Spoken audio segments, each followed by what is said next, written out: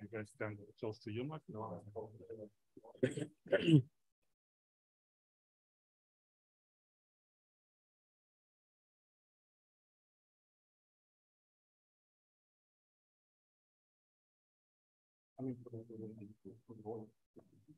That's true. Yeah. Shall we give you this? It's only one person. Yes. Yeah. Anyway, so welcome everyone to today's seminar. We are very happy to welcome Durrer, my former postdoc supervisor and well, I would say friend of mine. Yes, yes. So yeah, there's much to say about her career because it's a very long career, right? So she did her PhD right here at the University of Zurich, and then went to Cambridge in the UK, for her first postdoc, then Princeton in the US. Came back to Zurich for an assistant professorship, and then moved for a full professorship to the University of Geneva. In Geneva, she built up a quite visible cosmology group. I think it's one of the great places in Europe where you can do cosmology, and I was very happy to be one of the group members at some point. All the things I have learned, not all, but many things I have learned from Ruth. And yeah, so I think she has done a lot in more cosmology in the Swiss community. And maybe you remember that last year our institute, with support from the British department, proposed her for the honorary doctorate, and she was awarded the honorary doctorate from the University of Zurich last year. So yeah, with all this introduction, now she's going to talk about probably one of the topics that she's very interested in for many years, testing general relativity with cosmological large-scale structure observation. Thank you, Julian, for the kind invitation. So the topic of my talk is the question whether we can or cannot test general relativity with cosmology, and actually more specifically with cosmological large-scale structure observations. And the answer will, of course, be to some extent we can do this. I just now on the way here realized that I'm not talking to a cosmology audience, but to a much broader audience, that there are people here who are doing planetary studies and machine learning and sensor systems for satellites or God knows what. So please, if I talk over your heads, speak up, interrupt me, and ask more details or more explanations, no problem. We are not so many that this could be done. So the outline of my talk is first a generic introduction, and then I will talk a bit about very large-scale galaxy surveys, which are underway and coming. And I will especially talk about the angular power spectrum and the correlation function of galaxy number counts and what we can learn from them. I will make a couple of examples, mainly 3 examples. One, how can we measure the so-called lensing potential? I hope I can explain a little bit what that is with large-scale structure surveys. Then I will introduce the so-called EG statistics, which is probably a good test of general relativity, which we may perform with these large galaxy surveys. And then I'll talk about how we can measure the growth rate of perturbations with these surveys, which is also going to be a test of general relativity. As you all know, Einstein's theory of gravity has been tested in many ways and passed all the tests with flying colors. We have measured light deflection, the perihelion advance of Mercury was known before general relativity was developed and was Einstein's first great success.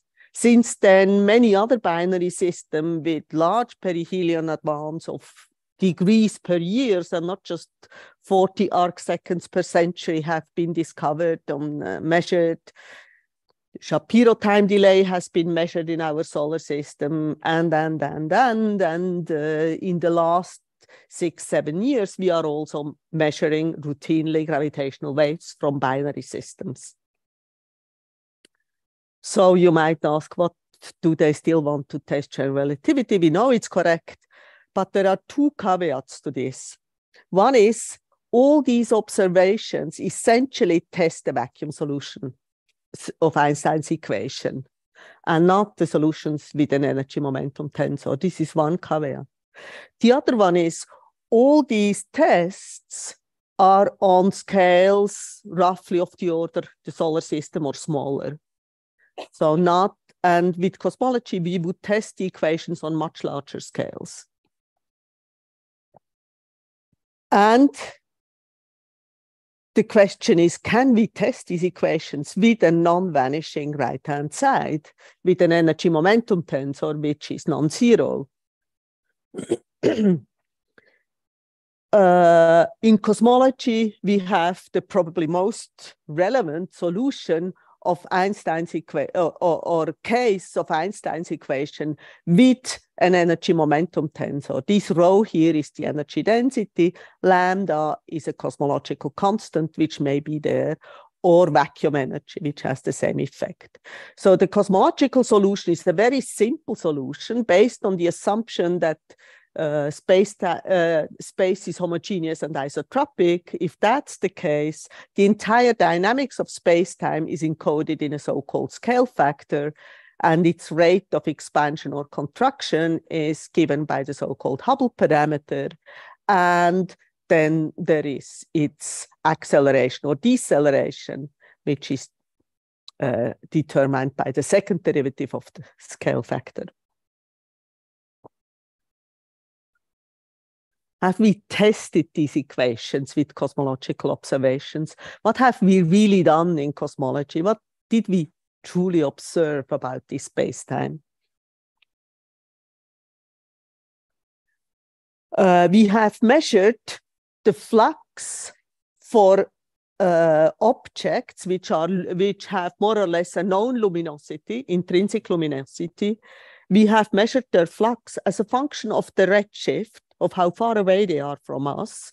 So this cosmological expansion leads to a redshift, which we can routinely measure by looking at some spectral lines or so. It's easy to measure the redshift in cosmology. And we have measured the flux as a function of redshift. And if we know the luminosity, the intrinsic luminosity of a source, this tells us how far away the source is. This gives us the so-called luminosity distance, which in such a universe can also be easily calculated and is a simple function of the redshift and the Hubble parameter. Where this chi k is given by this expression here, the curvature enters, the spatial curvature k.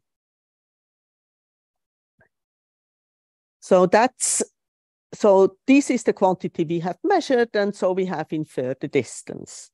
And that's what we have found.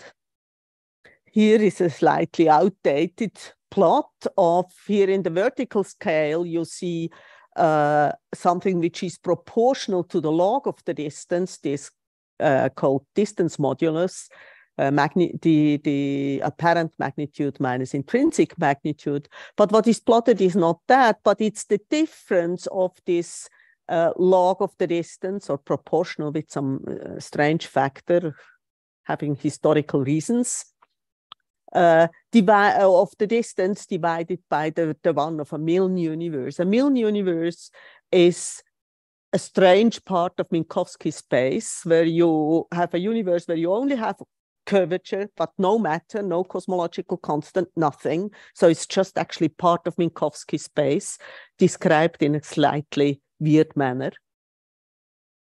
And this is here the curve 0. So you see the observations are not compatible, for example, with such a Milne universe. But they are also not compatible with a universe containing only matter, be it flat, that's this line, open, which means negative curvature, or closed, which means positive curvature. but they are compatible with a strange mix of a cosmological constant, which contributes 70% to the Hubble parameter. Here is and matter, which contributes 30% to the Hubble parameter, and no curvature. Here, these black dots with error bars are from supernovae, where we assume we know, or we can correct for a kind of fixed intrinsic luminosity, and so we can measure this distance. And the red dots are from BAOs, baryon acoustic oscillations, where we actually know the extent, where we do not measure luminosity distance, but we measure angular diameter distance, but there is a simple relation between the two, which is used here in this plot. These are the 3 red points. This is a slightly outdated compilation from 2017. So now we have, but the more important question is, have we measured omega lambda and omega matter? And the answer is, of course, no, we have not. We have assumed that Einstein's equations are correct, and if they are correct, we need to have this value for omega matter and this value for omega lambda. So we have assumed the Einstein equations, and then we conclude this. We do not measure the presence of matter and lambda directly. What we have measured in many different ways is the presence of radiation, so photons in the universe, and ordinary matter in the universe, but they give us an omega ordinary matter and the radiation or so of a few percent. They are much too small to explain these numbers. So if we say, okay, we know that there is only about 4% ordinary matter and radiation, and there is nothing else, then we would have to conclude Einstein's equation don't hold. But so far, we haven't done this. We have said, okay, there is dark matter, 30%, and there is a cosmological constant, which makes up 70%. Is there a question? There's one data point, isn't there? Right? I'd say 11. The question was, is that just one data point, or is it many? You mean the CMB?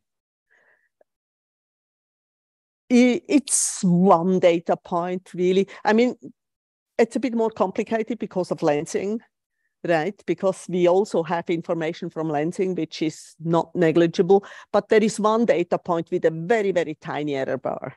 Yes, that's right, which is not on this plot.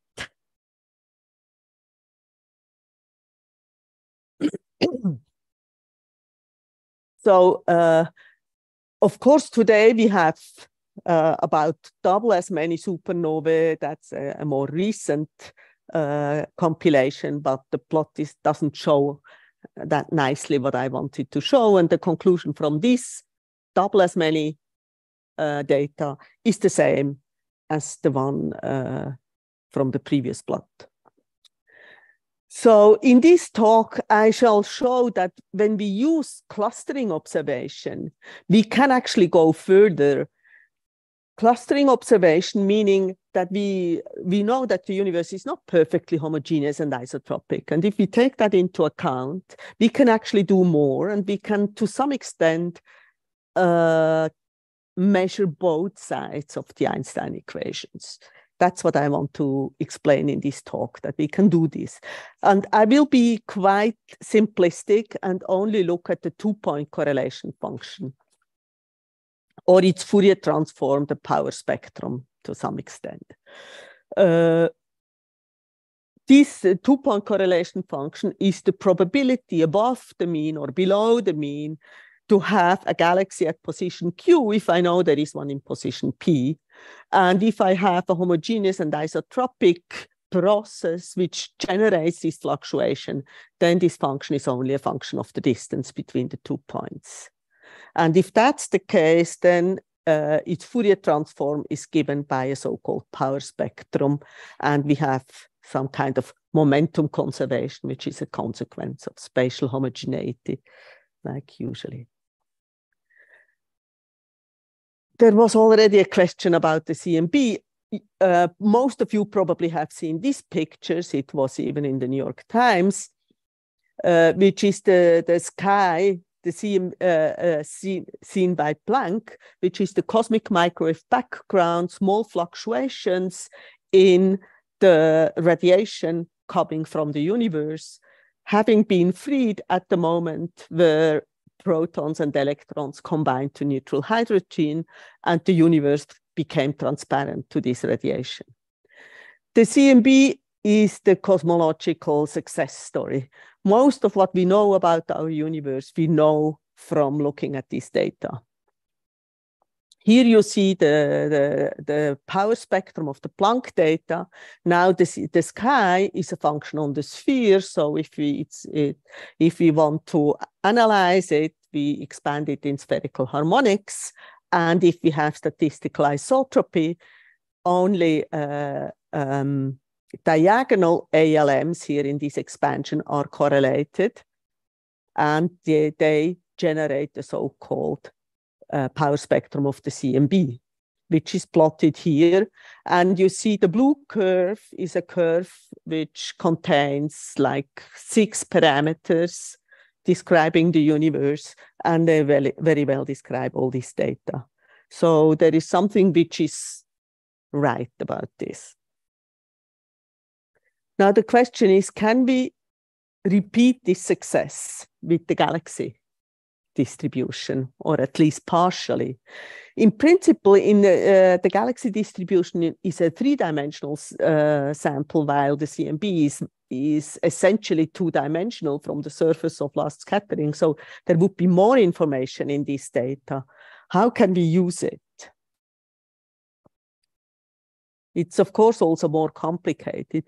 So far, what people have done mainly is they have looked at the power spectrum of density fluctuations, and they have seen in this power spectrum these oscillations, which are the same oscillations as the ones which you have seen in the CMB, these acoustic peaks. They are very similar. They stem from the same physics. They are much smaller because this power spectrum is dominated by dark matter, which does not participate in these oscillations. It's not coupled to radiation. So they are very tiny, but they have been detected with high significance. However, there are several additional things which have to be taken into account, and which I want to which make the analysis more complicated, but also containing more information. First of all, we have to take into account, if we look at large surveys, that we are making observation on our past light cone. And speed of light is finite. I mean, whenever we look out, we see things in the past. If I look at the face here in the back of this room, this doesn't really matter. There is not much change going on between the nanoseconds the person was before the light from her face arrived in my eyes. However, if we look out in the universe, there can be a difference. It can be relevant. Furthermore, so we see density fluctuations which are further away from us, further in the past, and also we don't see 3 spatial dimensions. We see 2 spatial and 1 light-like dimension, or rather 2 angles and a redshift. That's what we measure. And the measured redshift is perturbed by peculiar velocities and by the gravitational potential. And not only the number of galaxies is fluctuating, but also the volume is distorted, especially if we measure it with redshift and angles. The angles we are looking into are not the ones in which light was emitted. Light is deflected by foreground structures and by the gravitational field on its way. And for small galaxy catalogs, these effects are not very important. But if we go to redshifts of order unity, they become relevant. Already for BOSS, TESS, or especially also DC. I mean, right now, not yet. We have data until about redshift 0.5 from DC, but soon we will have higher redshifts, and especially also, of course, for future surveys like Euclid. In a Friedmann universe, the distance out to a given redshift is given by this integral, which depends on the content of matter, curvature, lambda, or whatever you might have, which contributes to the expansion rate in the universe. So the relation between distance and redshift always depends on the cosmological model. But what is nice, if you have redshifts much less than 1, all the distances go like c over h naught, if c is much less than 1. So, and this parameter dependence, we take it into account in cosmology by measuring all distances in units of h inverse megaparsecs. So this uncertainty of the Hubble parameter has been absorbed in our unit of length to get rid of it. However, already at redshift 0.1, the difference from this expression, or the dependence on cosmological parameters, is on the level of 10%. So if we are talking precision cosmology, already at redshift 0.1, we make 10% errors typically by having the wrong cosmology. So we cannot neglect the cosmology dependence, because we want to, at redshifts larger than 1, actually this series in redshift in powers of c doesn't even converge. So we really need to know the full information about the cosmological model. So one way around is to not do this, to not convert redshifts and angles into a length scale, but work with them. Then we don't work directly with the observations and not make any assumptions about the underlying cosmology. Here you see an example of what happens if you use the wrong cosmology, if you convert an angular correlation function into a radial correlation function. If you use the wrong cosmology, you stretch or compress it. And that's what you do. But furthermore, if we look at, if we count galaxies inside a certain patch, then if we do this correctly, this has been pioneered by Jayoul here and worked out in slightly more detail later on also by Gami, myself, and Chalinor and Lewis. What we do measure for each galaxy, we measure its position in the sky, so a direction n and the redshift. And we count galaxies inside a small redshift bin and a small solid angle. So this is the density of galaxies times the volume, which depends on the small redshift bin and the small solid angle. And we can measure the fluctuation of this count. And we can correlate it at in different directions and at different redshifts.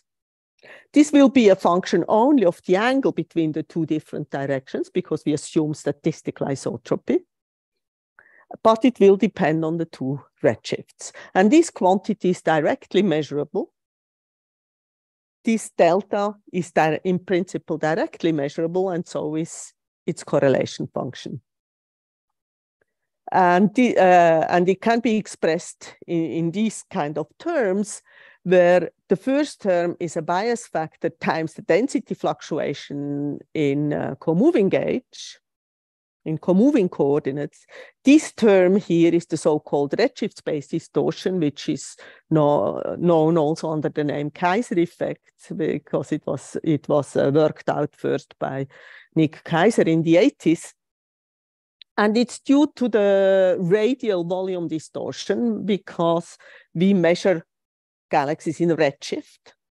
And this is a so-called lensing convergence. It is due to the fact that we have lensing. So it has actually two effects here. this factor 2 and then this factor minus 5s. The factor 2 just comes from the fact that if there is convergence, we see galaxies from further, from a larger angular patch than they actually are, and so we underestimate their density. On the other hand, we typically have a telescope which has a finite flux limit, and we'll only see galaxies which shine above a certain flux limit. And therefore, lensing can actually increase the flux which comes into our telescope from a given galaxy. And so this gives an increase in the number of galaxies. So galaxies which we wouldn't see if there wouldn't be lensing, we see them due to lensing. And this term is proportional to this factor 5s, which is more or less the logarithmic derivative of the number density of galaxies at the flux limit of your telescope. So this is a survey-dependent quantity which one has to measure for a given survey. Yeah, there are other effects which are very small and are called large-scale relativistic effects. Let me not specify them in detail because they are really small. Here you see redshift space distortions, which have been measured very exquisitely, for example, in the BOSS survey. And this kind of squashing here is what is described by linear perturbation theory, which is the following effect. If you have, let's say, a cluster somewhere, and you have galaxies in front of it, they fall into that cluster. So you assign, they have a slightly bigger redshift than the cosmological one. And if you convert the cosmological redshift, the redshift which you see, into a cosmological distance, you assume that they are further away.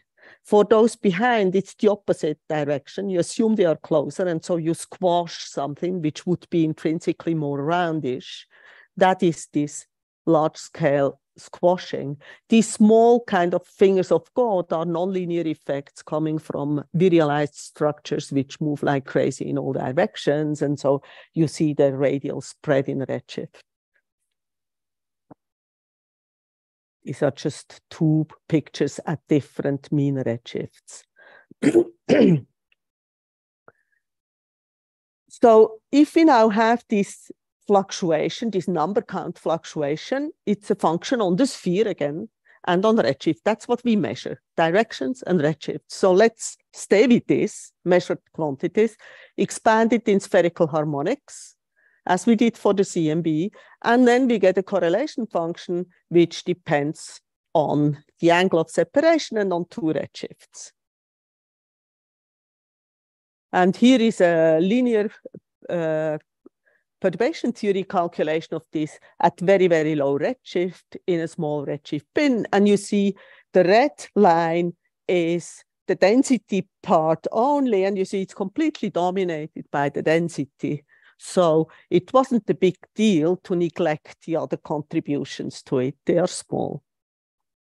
However, let's take another extreme, again, linear perturbation theory, where we go at redshift 3 and consider a relatively large redshift window. Then you see the term which dominates is actually one which has always been neglected in the past, which is the lensing term. So if you don't take that into account, you will find all kinds of deviations from general relativity. And so this is a very, very important at high redshift. What is the angular scale that's being assumed here? Here you see I'm looking at L. So L equals 100. I'm only showing the low L's. L equals 100 corresponds to pi divided by 100. So roughly a degree angular scale. Here you see the result from n-body simulations where we also calculated these number counts actually with Francesco and Julian here. And again, we have a relatively low redshift part where redshift space distortions are relevant, but at least on large scales, because the redshift window here called sigma z is also considerable. So the redshift space distortions are only relevant on relatively large scales. And if we go to high redshifts, here redshift 3, again, a lensing term becomes relevant. The difference between the class halofit and our simulation is not to be taken as at face value at L equals 1,000, because at L equals 1,000 here shot noise enters and generates this upturn. We can also look at the radial correlation function correlating, let's say, some L equals 20 in this case, which corresponds to pi over 20, which is what, about 5-6 degrees scale, angular scale, with a redshift 0.1, 0.5, etc., with higher redshifts. The thing which you mainly see here, the so-called standard terms, which is density and redshift space distortions, are in blue, and there you see the characteristic sign change of the correlation function. The other important term, relevant term, is just the lensing, which is again in magenta. And you see that at high redshift, this lensing term is very important. At very low redshift, it is not so important. Okay, so what can we learn from this? For example, what we also find, if we have well-separated redshift bins, then the main thing which correlates number counts in a redshift bin one behind the other one is that the foreground one lenses acts as a lens. The foreground density acts as a lens for the background. So if we look at the correlation at different redshifts, the main term is the lensing term. Here you see from a calculation where we look compare the full result with the local result only and the local lensing correlation. If we look at the bin 1 correlated with itself, we see that only the local term is relevant. However, if we correlate bin 1 with bin 4, then the lensing term already becomes significant, and the black line no longer agrees with only the local term. If we correlate bin 1 with bin 10, then the local term is completely zero, and it's only the lensing term which leads to cross correlation, which is relevant. We can use this to measure the lensing term. Now let me show this graph. It contains less information, but it's easier to go through. So in a Fisher matrix analysis, we said, okay, let's multiply the lensing term with the factor beta and see how well we can actually measure this beta. And as you see, interestingly, beta can be measured very well if we consider also cross correlations. That's the solid lines. The dashed lines only consider autocorrelations, while the solid lines consider autocorrelation and cross correlation. And you see here, these parameters here are well fitted. Most of them just want that we use 10 bins so that we have more information. However, the lensing, much more important is to consider cross correlations, whether with 5 or 10 bins doesn't matter too much. So taking into account this cross correlation of different redshift bins is a very good method to measure this lensing term. We can measure it with an accuracy of a few percent, as we can measure other parameters. There is more to this, actually. If we neglect this lensing term, we will make a huge mistake. Here we did a MCMC analysis where we generated the data with lensing and analyzed it in red with lensing, in blue without lensing, and in gray we said, okay, if we neglect lensing, maybe in the autocorrelations only, it's okay, because in the autocorrelations, lensing is a small effect. But you see what we find. For example, let's just concentrate on one parameter here, the neutrino mass. If we analyze it with lensing, we get a neutrino mass of 0.06 electron volt, which is the one which we put in. Aurel? Can I ask a question? Please. So I'm a bit confused now with what is meant by lensing here. So, because you were talking about galaxy surveys and the lensing effect on galaxy surveys. Absolutely. But now you talk about photometric Euclid. So I was wondering, is Yeah. shear included? No shear measurements. The reason I'm using the photometric survey is twofold. First of all, lensing is more important in the photometric survey than in the spectroscopic, because you average over larger redshift bins, so density fluctuations, the small scale fluctuations are averaged out. And so the lensing becomes more relevant. Furthermore, the lens in the photometric survey, you have about 10 to the 9 galaxies, so shot noise is much less relevant.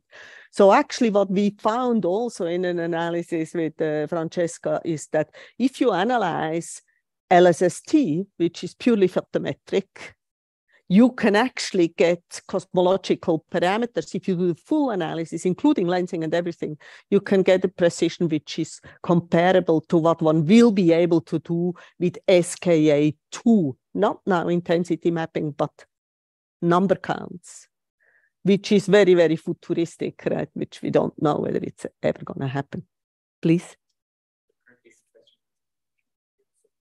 Is the punchline that you're saying that most people have not been using not taking these things into account, therefore a lot of the estimates are wrong? Is that what you're saying? Or no, I'm saying in the future, so it's true, people have not taken it into account so far. Yes, I agree. But that all the estimates are wrong is not true until now, because most of the estimates which have been done so far, lensing was not really relevant. So it would have, we studied it in this, I will actually come to that, which is a photometric survey. In spectroscopic surveys, as long as you do not cross-correlate different redshift bins, it's not important. You may neglect it. But in photometric surveys, where the redshift resolution is less precise, lensing and density and redshift space distortions give you a smaller effect because you average over small scale power. And there the lensing can become relevant also in the autocorrelations. So yeah, here, if you would, this is done for Euclid. So if we would analyze Euclid without lensing, photometric survey, not shear, but just the galaxy number counts, we would infer a neutrino mass of 0.3 electron volt if it is 0.06 electron volts. Because lensing and neutrinos have similar effects. They damp small scale structure. So let us come to one interesting variable which has been statistics which has been proposed to test GR. In GR, in general relativity, in principle, you have two gravitational potentials which are called the Baudin potentials. And if the universe is dominated by matter and lambda, these two Baudin potentials are virtually equal.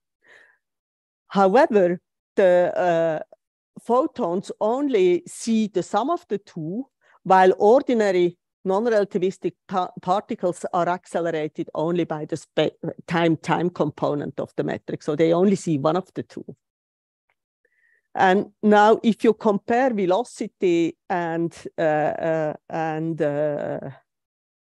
lensing terms, you can actually measure this kind of ratio, which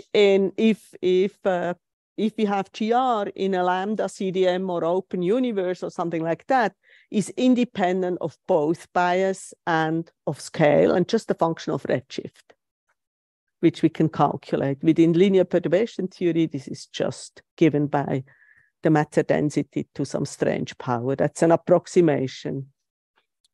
Now, Zhang et al. Have shown that this can also be converted to L space. No, that's Zhang et al. That's Pullen et al. Who showed that this can be converted into L space.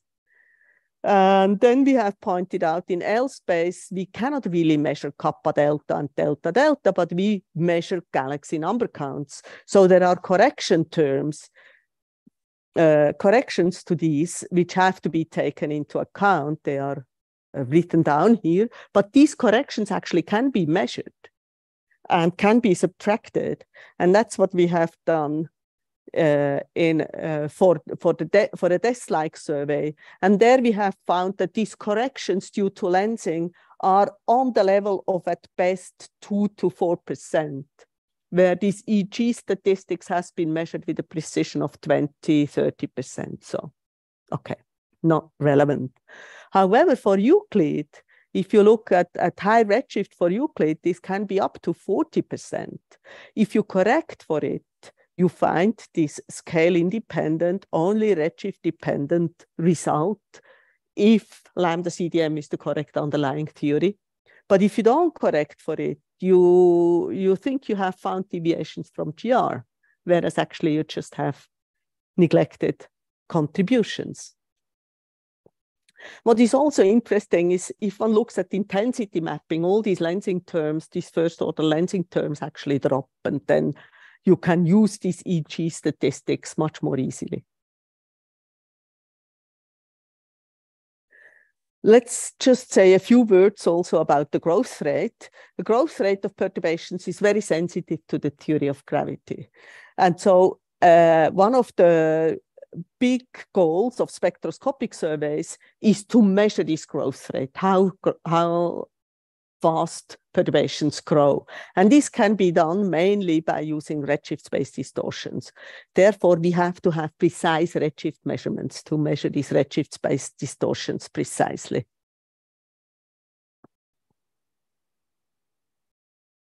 And even though lensing convergence is actually not so relevant for spectroscopic surveys, since this growth rate is such a sensitive thing, it does affect it.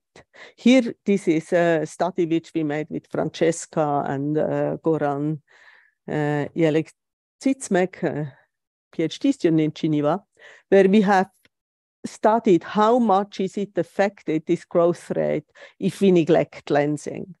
And we have seen that it is affected by a percentage which is larger than the error in the data. That's the second graph here. Depending on the configuration or so, it can be a bit more or a bit less. So if we don't include lensing, then we will infer the wrong growth rate. That's the conclusion of this.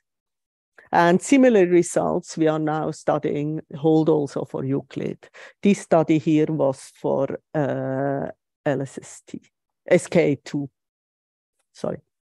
But for the galaxy number counts, not the intensity mapping.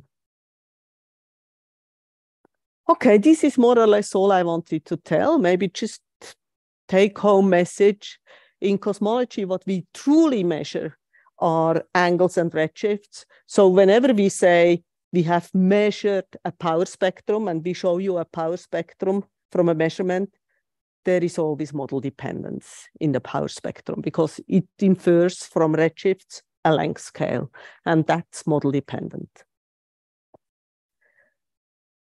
And this, to some extent, complicates parameter estimation. One has to think more. It's not impossible to do, but it's more complicated. I mean, there have been ways to define a power spectrum, including lensing. For example, Jayoul has developed something like that. Then also Castorino and Didio have developed such a power spectrum. It can be done, but it's quite complicated, and its relation to what is observed is more complicated than for this angular power spectrum, which comes directly from the observations.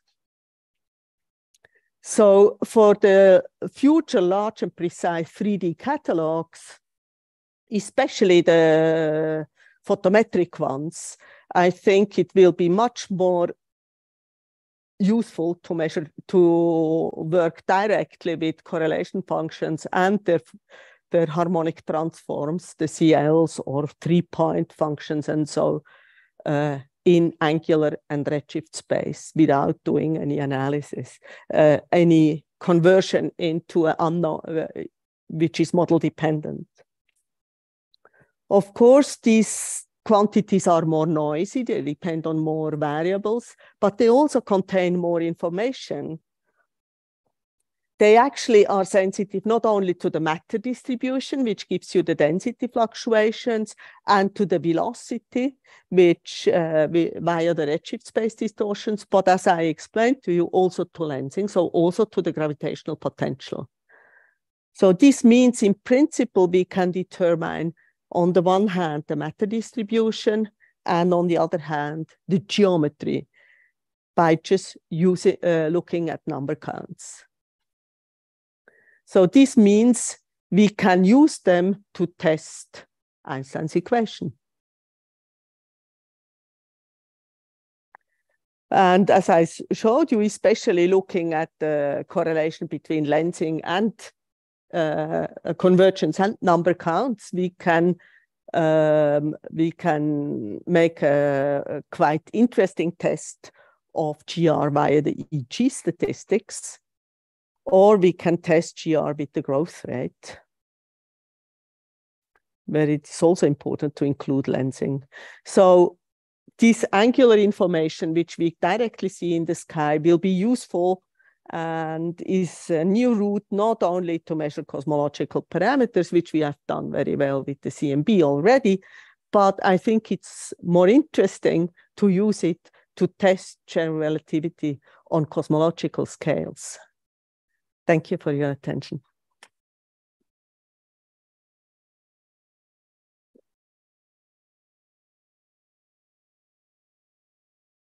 Yeah, great. Thanks a lot for the nice presentation. Questions?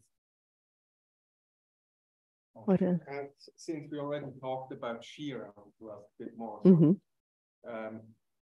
Your goal is to test general relativity on cosmological scales. So isn't shear actually a fairly simple test of that? Yes, shear is also a very simple test. And for example, if this will be something which I didn't talk about in 1 hour, you cannot talk about everything, is if general relativity is correct and the universe is lambda CDM, there is a very simple relation between kappa and shear. Actually, they have the same power spectrum. So this will be, with the number counts, we can measure kappa, the convergence, which is the diagonal part of the lensing map. And with the shear, we measure the traceless part, right? And we know they are very simply correlated because they are both derived from the lensing potential. So if we compare these two measurements, this will tell us a lot, whether there are vector terms in the shear which we didn't take into account, which would not contribute to the convergence, etc.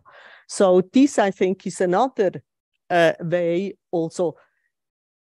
I mean, another point is that these kappa measurements here with the number counts has completely different systematics than the shear. I think this is probably the most promising thing. You know, with shear, we always have this problem of intrinsic alignment and stuff, which kappa has also its problems, but they are completely different with these number counts. So I think it's always very, very good if you want to measure something in cosmology, you usually want to measure it in more than one way because of systematics.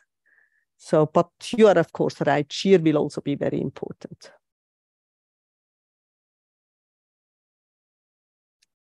So this is more your opinion, but in your opinion, do you think that GR is the only theory of gravity at cosmological scale, or there is some modification needed because Hubble tension and other things? I just don't know. I would like to know. I don't know. I mean, yeah.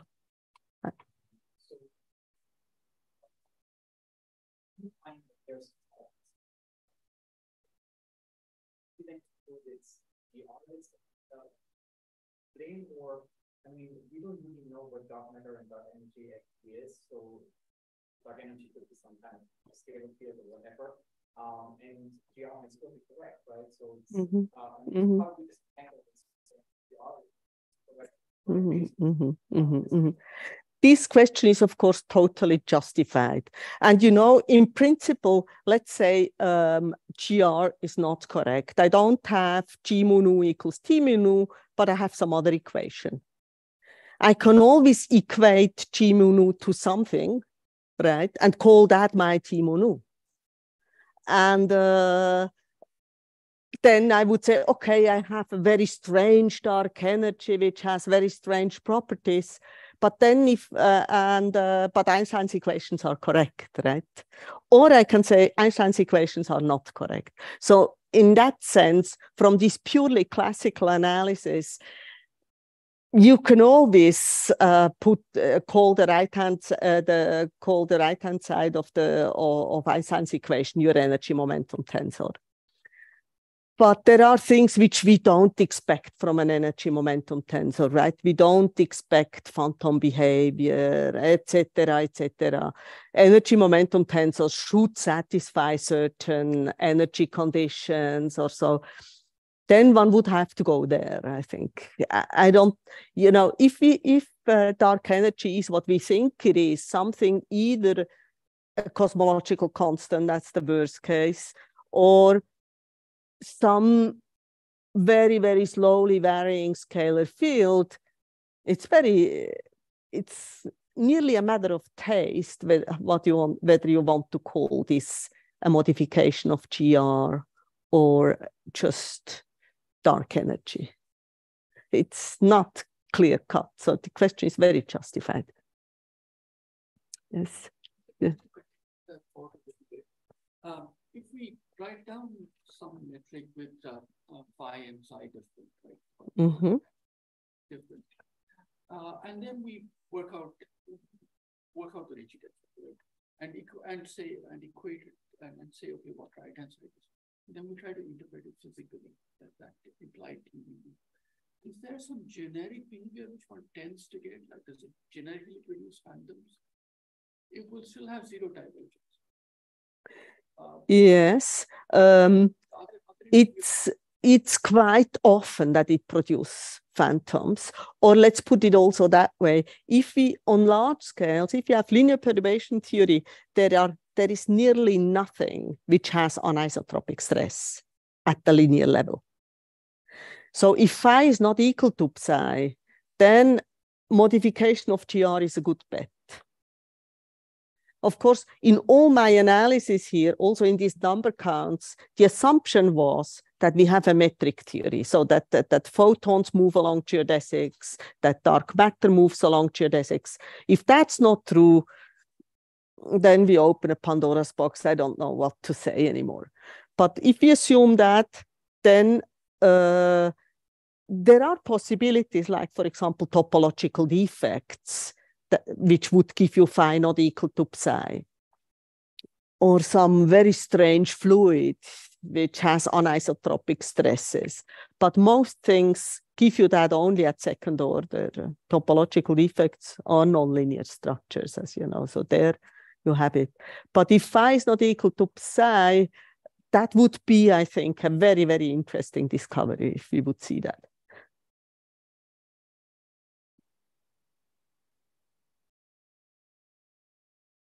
Sorry.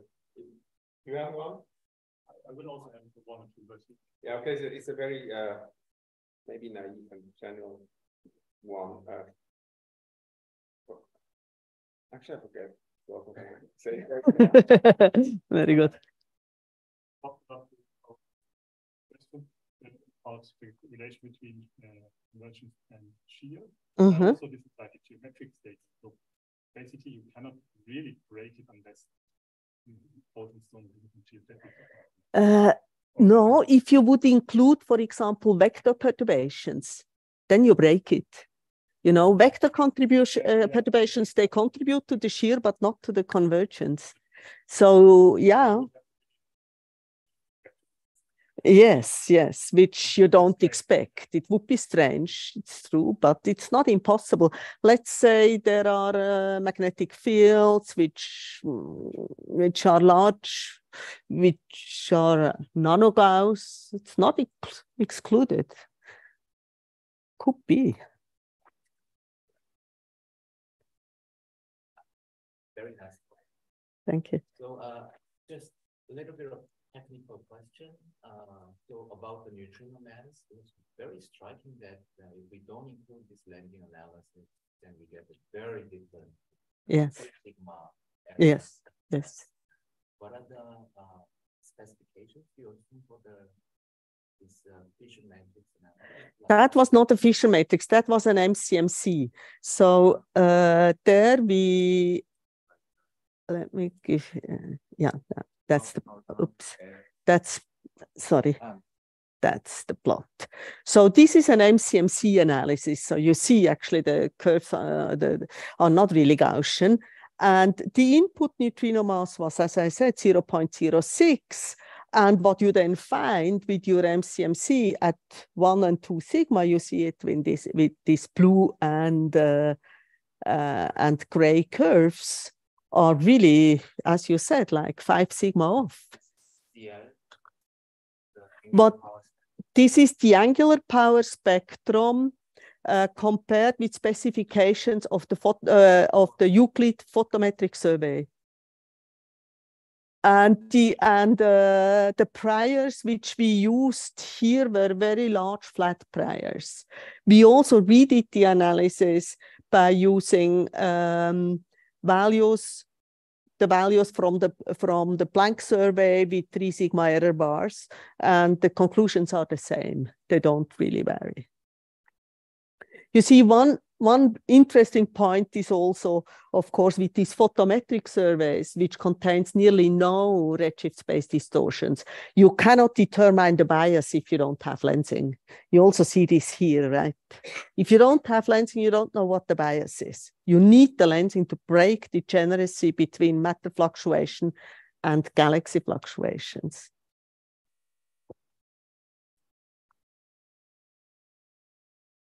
One final question, like personal point of view, maybe from your side. So let's say with like the next experiments, we will find like conclusive deviations from lambda CDF, which we cannot let's say lambda CDF just breaks. Are we going to convince people that like whatever we found is like the new standard model, or do we need like something else in cosmology to confirm that, to make people believe it? Or yeah, I mean, if we find deviations from lambda CDM, this doesn't mean that we already have the new model, right? That we have some physical model which makes sense, or some theory which makes sense and explains the data. I think if we have that, and if it's really a sensible theory, people will believe it. But I think in cosmology, we always need more than one observation which gives you the same thing. If you only have the number counts, that's probably not enough. We need like shear or some other observations as well. I have one follow-on on that. What if we don't find anything and it's lambda CDM all the way through, and we have -1 and 0 for the W parameter? Can we accept an arbitrary value of lambda in the equation? I don't think so. No? I don't think so. I think lambda CDM, of course, I don't know whether we find any deviations, but lambda is just too strange. I mean, how can we have, there is no way to distinguish between a cosmological constant and vacuum energy with any experiment. Experimentally, they are identical. We learned from Einstein that two things which are experimentally, where each experiment gives you the same result, you shouldn't distinguish them as two things. They are only one and the same thing. So let's talk vacuum energy. How can vacuum energy be 10 to the -3 electron volt to the 4th power? it has no. I mean, we would need some theory which would explain something like that.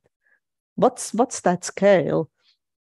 I mean, it cannot be varying as the universe expands, right?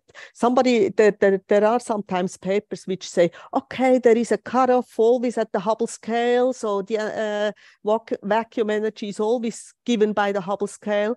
But no, if it would be that, it would be changing with time, and it would have completely different phenomenology than what we see it has. It always was as small as it is now. At least that's in our models, and that's what fits the data. If we make it always given by the Hubble scale, we can't fit the data at all.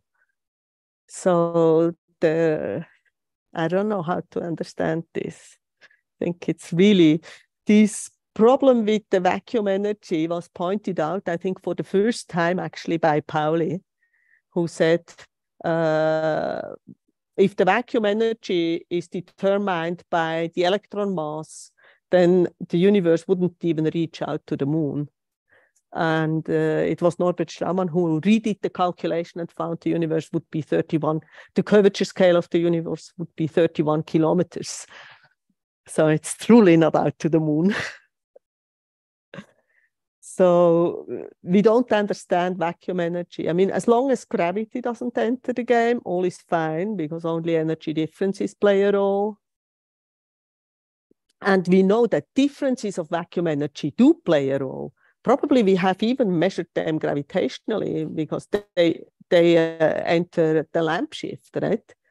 I'm not sure whether the lamp shift difference in the mass of different elements has been measured by this kind of equivalence principle measurements. I'm not sure whether it's a very, very small contribution. Probably, I don't know at which digit it enters the mass of. But anyway, so for me, this is the biggest riddle, this vacuum energy. And if the cosmological constant would be zero, we would all say, okay, fine, we know there must be some quantum gravity effect which tells us that gravitational constant exactly cancels the vacuum energy. That's the role of this constant. We have to make it minus the vacuum energy so that this effect is gone. But it seems not to be gone. I don't understand it. There are no more questions? Thomas, is your question? No? No, I remember it now, but I will ask it. Okay. Okay. So then let's thank Ruth again for the night. Thank you for the invitation.